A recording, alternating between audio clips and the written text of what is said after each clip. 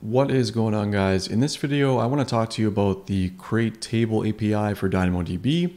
So first of all, I'm going to talk to you about what this API is, kind of how it works, why it's useful. And then second, I'm going to show you a NodeJS example in JavaScript of how to actually set up a query or set up a call and then actually execute it. So first of all, why do you want to use CreateTable? Why would you call this programmatically? So there's a couple different use cases, but this API is generally used just to create tables through code as opposed to using it through the console. So you get to specify a bunch of different input parameters. You also get to specify things like your primary key, your range key, your global secondary indexes, your local secondary indexes, provision capacity, all that stuff you can specify as part of this API request. And if any of those terms didn't make sense to you, especially GSI, LSI, provision capacity, go and check out the other videos that I have on my channel. I have multiple different in-depth videos on all of those topics, so be sure to check those out.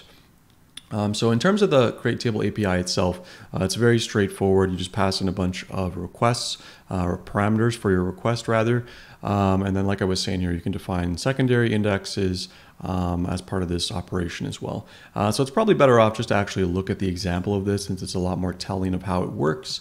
So this is an example here. Now we're setting up a params variable that's going to contain all of the specifications for this table. So let's take a look at what's going on here.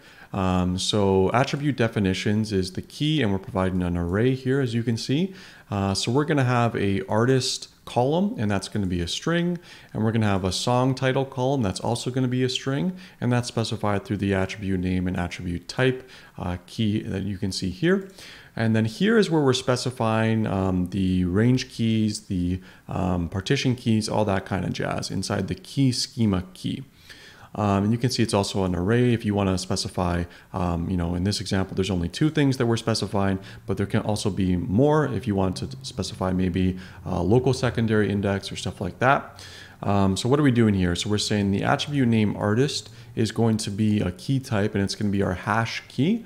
And then here we're saying our song title is going to be our range key. So obviously, depending on your table schema, these values will be different.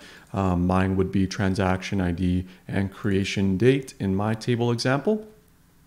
And then if we scroll down a little bit, we can see that we're setting the provision throughput to be 5 read capacity units and 5 write capacity units. And then we're also specifying the table name being music.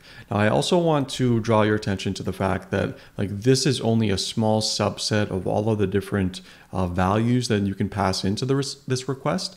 You can set up DynamoDB streams, you can set up DynamoDB triggers, you can use the on-demand provision model as opposed to the provision model that we're seeing here. So I'd encourage you to check out this documentation and make sure you're using the right settings for your example. However, this kind of input is a very basic example just to get you started. I think it'll work for a lot of people that are just kind of toying with the SDK for now.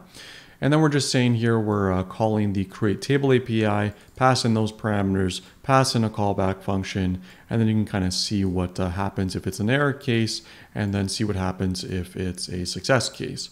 So keep in mind, once this succeeds, it's an asynchronous operation, so you'll get a success code back, but Dynamo will take some time, usually a minute or two, depending on the complexity of your table, to actually create the table. So you can check out its progress in the console to make sure it's created before you start using it. So if you enjoyed this video, please don't forget to like and subscribe so that you don't miss out on my next ones. Thanks so much, folks, and I'll see you next time.